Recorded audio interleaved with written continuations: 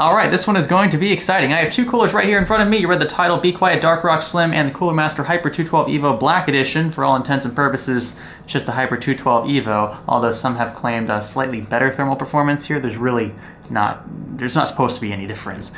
So what we're going to do is use this as kind of like our benchmark. This is a $30 or so USD cooler, and that is an insane value. That's why the Hyper 212 Evo is one of the most popular air coolers around. That, and it also is compatible with pretty much any ATX or micro ATX build. Doesn't interfere with your RAM much at all, yeah, again, should follow suit there. The Dark Rock Slim is a new entrant, came out just a few weeks ago, and it follows a very similar footprint. So 4 copper heat pipes each come with a 120 mil fan, both PWM fans, and this one has a 180 watt TDP rating. This one doesn't really have one on their website, but we can assume it's around 160 watt or so TDP. In my testing, that's what it comes out to, kind of around the Cryorig H7 Quad Lumi space. So we're gonna weigh all that in with this video, and I'm going to try to be as fair and unbiased as possible, especially given the price disparity between the two, because I expect this to be a better cooler for the price, but maybe that's not all you should consider if you decide to spend more than this. Maybe the sound quality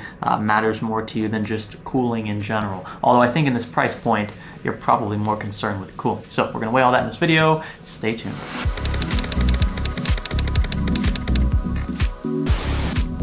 It's easy to look past certain things, but an Activate Windows watermark, yeah, not one of those things. Snag a verified OEM Windows 10 key from SCD Key for a little over $10 and enjoy a fully activated OS without the annoying compromises. Use offer code SStudio for an 18% discount on your order. So the first thing I want to talk about is ease of installation. This is something that you're going to run into no matter what. I mean, unless you have someone else do this for you, you're going to have to deal with the installation processes of either of these coolers. The Hyper 212 Evo uses an older mounting process, an older mounting mechanism, so it's not as refined as a Dark Rock Slim. Took me about 2.5 to 3 minutes to install that cooler, whereas the Dark Rock Slim, it's about 1.5 minutes.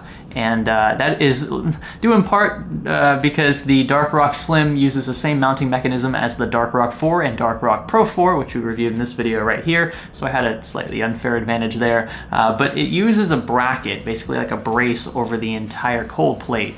So you only need 2 screws to secure the cooler to the motherboard, whereas with this cooler, the bracket requires 4 screws, and you actually have to secure the bracket to the cold plate via screws upside down underneath the cooler. It's kind of a weird installation process. I know I had run into this before when I used to use the Hyper 212 Evo a lot, but it's been a while, so I definitely needed a refresher. All in all, the Dark Rock Slim definitely had the easier install process, but I mean, a minute or two isn't really going to make much of a difference, and it certainly doesn't make up for the $30 or so US disparity between these coolers. Remember that both of these coolers do ship with a 4-pin PWM 120 mil fan. The Silent Wings 3 fan in Be Quiet's case is definitely, I think, the better looking fan. It is certainly quieter. You'll see our sound test here soon, but the fact that the Hyper 212 Evo Black Edition does include a 4-pin fan is still a nice addition, especially in the $30 price range. A few physical aspects of the coolers to point out. Both of them utilize 4 copper heat pipes. I believe they are 6 millimeters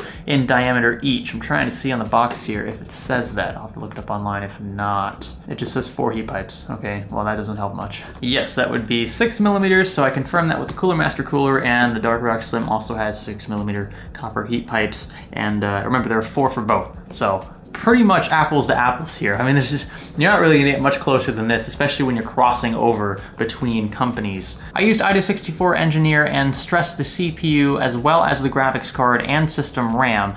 So the graphics card would, in theory, heat up the CPU just a bit more because that heat is gonna passively rise into the CPU cooler. You can find the remainder of the parts used in our test bench linked down below if you are interested in building something similar. They're tied to our Amazon affiliate account, so it does give us a small kickback. Just wanted to throw that out there. One more point of distinction is that I use carbonate pads from Thermal Grizzly because of the consistency, right? They're easy to remove and reapply. They're reusable. We've confirmed that in our testing, and it should keep our what would be thermal paste application extremely consistent between these runs. And I ran both of these temp tests for each cooler twice to make sure that there was no variance between them. Now onto the good stuff. These are CPU synthetic load temperatures measured in IDA64 after a 20-minute burn-in, and you can see that that the Hyper 212 Evo Black Edition came in at about 86 degrees Celsius. That's the max, the peak temperature experienced during that 20-degree run. The average temperature was 77.1. And coincidentally, the Dark Rock Slim came in at the exact same 86 degrees even. There was no variance there. And then 76.9 degrees on average over the 20 minutes. And that's within the margin of error of that 77.1 from the 212 Evo. So from my testing at least, these coolers are nearly identical, and I'm kind of not surprised because they look nearly identical. And if we assume that the fans are turning at around the same RPM, which we're using normal fan curves, so it will vary slightly out of the box, but these fans are meant to run at different RPMs stock.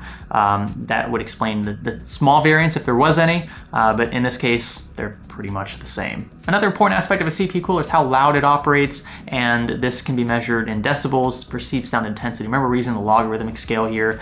So the Hyper 212 Evo at idle conditions was 27 decibels, 26.1 for the Dark Rock Slim, up to 42.7 for the 212 under load, and 41.2 for the Dark Rock Slim. So the Dark Rock Slim was definitely the quieter cooler. I could perceive the difference. It wasn't substantial, but it is noticeable, and this is gonna be, you know, almost totally due to the fact that the Silent Wings 3 fan is in the Dark Rock Slim. This is a very premium fan. Now the Cooler Master fan was good. I was actually surprised by how well it handled noise, but well, you know, when the temperatures heat up and the fan has to spool up a bit more to accommodate, it did get noticeably louder, and it was a higher tone. The Silent Wings 3 fans have very low tones, and they're a little harder for most people to hear, I think. So that also plays a role, and probably is why it seemed even louder than what the decibel reading suggests. So there's that. The coolers are exactly the same. The only key differences between the two are that this one is slightly more difficult to install, and this one is, I don't think saying slightly quieter does it justice. It is noticeably quieter, but is it $30 quieter? I really don't think so. I have to be honest with you. I think if this came down in price by about 10 bucks, if it was around $50, that would be more competitive. As of right now, this is competing in the $50, $60 market with like the H7 Quad Illumi, maybe something a little bigger, beefier than that. And so it's trying to punch above its weight class, but especially with its price, but it's not there. I mean, you'd have to really get this fan to ramp up, at which point the whole purpose of this cooler, using a Silent Wings 3 fan to be quiet, is kind of out the window. So my take on it is that the Hyper 212 Evo is by far the better value. This is gonna be more premium. They both weigh about the same, at least that's what it feels like in the hand. This one is quieter, easier to install, but at the end of the day, you're only installing it usually one time. So I don't really think that's a worthy point of discernment in the long run.